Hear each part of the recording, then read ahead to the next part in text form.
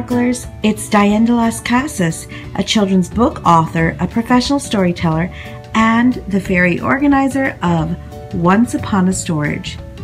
So I'm so excited to bring you this video today because it is my first collab.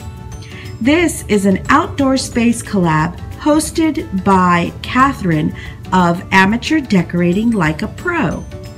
Right here, you are looking at my gorgeous herb garden, and I am going to show you how to make these cute chalkboard garden spoons. So stay tuned. Welcome to my patio. This is a super cute, super easy, and super quick DIY project.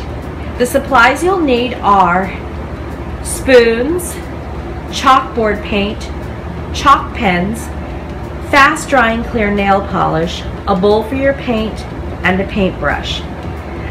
And then over here I have a jar filled with rice to put the spoons upright so they can dry.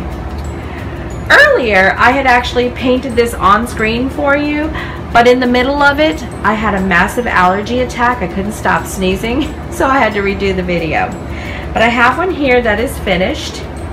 So what you'll do is you will take your spoon, paint it on both sides with the chalkboard paint. I like to paint both sides to keep it uniform. Then you allow it to dry for an hour or so. Then you'll write on it with the chalk pen, and then when that is finished, you'll take your clear nail polish and you will paint over the letters that you want to protect from the elements. You don't need to paint the whole spoon, just the letters. And that's it. You're done. Let it dry and put it in your garden. This also makes a great hostess gift. So if you're going to an outdoor party this summer, fill a pot with herbs and put in one of these super cute garden spoons. I promise you, your hostess will love it.